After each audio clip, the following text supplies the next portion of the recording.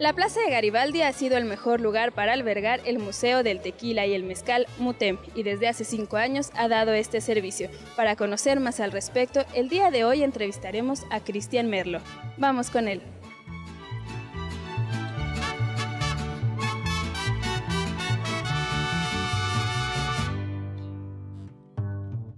Haciendo una encuesta al turismo, que le pregunta qué es lo más representativo de México hacia el mundo, y bueno, pues lo que relacionan siempre fue el mariachi con el tequila. Y bueno, en base a esa encuesta, pues decidieron hacerlo aquí en Garibaldi, que bueno, que es un ícono para la música del mariachi. El museo es un museo, tiene un costo de 50 pesos, se les da una explicación de cómo se hace el proceso artesanal e industrial de esta bebida. Tenemos una colección, como bien dices, de botellas de tequila y mezcal, donde el productor se acerca con nosotros. Hace una donación totalmente gratuita. Nosotros lo ponemos en exhibición y le damos ingreso a nuestros centros de consumo, que también tenemos una tienda de artesanías y productos mexicanos. Tenemos una cantina y tenemos un restaurante en la parte de arriba, que es una terraza. Entonces, el proceso es lo único que cobramos en la entrada al museo, y tienen, bueno, pues aparte de la visita de esto, de la elaboración del tequila y el mezcal, hay una sección donde está la música del mariachi. Se habla de Plaza Garibaldi, tenemos una exposición de sala de temporal, y bueno, se da una degustación de tequila y mezcal al final del recorrido. Tenemos también recorridos por la plaza. Conocerán el Tenampa, el Mercado de San Camilito, pulquería, y aquí en el museo cerrarían su visita en la plaza con una cata de tequila. Es un blanco, reposado y añejo. Entonces prácticamente lo que hacemos es enseñar realmente el modo de tomarlo, ¿no? Quitar esa mala fama del shot o del caballito de tomarlo de golpe. Junto con los mariachis también se da un evento muy especial conocido como tertulias. Aquí, en la terraza del MUTEM, puedes realizar la tuya. Cristian Merlos nos habla más al respecto. El fuerte del museo son los eventos. Hacemos eventos en todo el museo, ya sea en toda la instalación. Tenemos grupos de diferentes partes del mundo. Nos acercamos con agencias de viajes, con hoteles.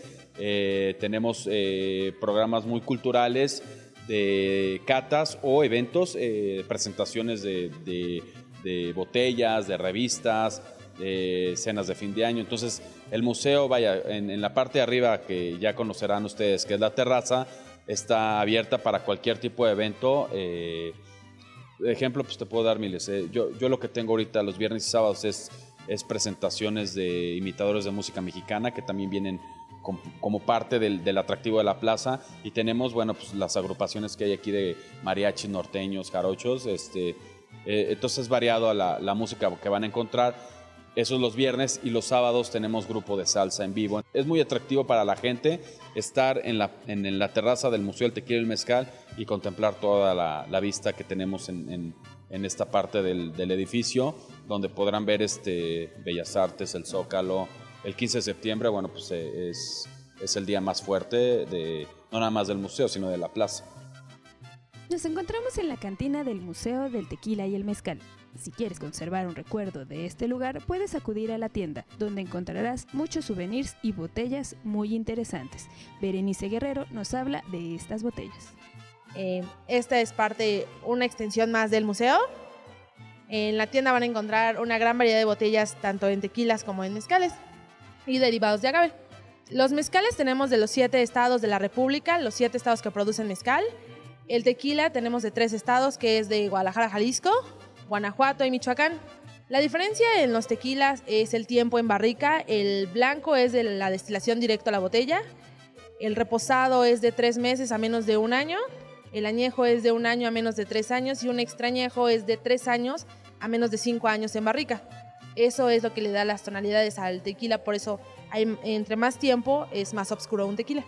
Hay una gran variedad de agaves. De hecho, entre más difícil sea encontrar un agave, o sea, silvestre, es más costoso un mezcal. La mayoría de las personas no lo saben, y cuando ven los precios, pues algunas veces piensan que es muy costoso, pero es por eso, porque pasan más tiempo y es muy difícil encontrarlos.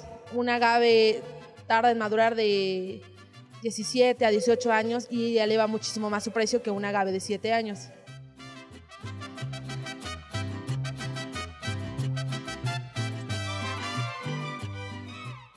Podríamos decir que la industria tequilera no solamente se está especializando solo en su contenido, sino ahora están poniendo más atención en el diseño de sus botellas y tenemos botellas todas elaboradas a mano. Hay algunas botellas que de hecho vienen enumeradas, algunas botellas que solamente por el simple hecho de que es una botella muy costosa, como tenemos el caso de una botella que es de cristal cortado, solo la botella tiene un costo muy elevado. Entonces creo que la industria se está especializando mucho en el detalle de las botellas. Con cámara de Juan Pablo González, para Así es mi tierra, presumiendo México, Alma Cázares.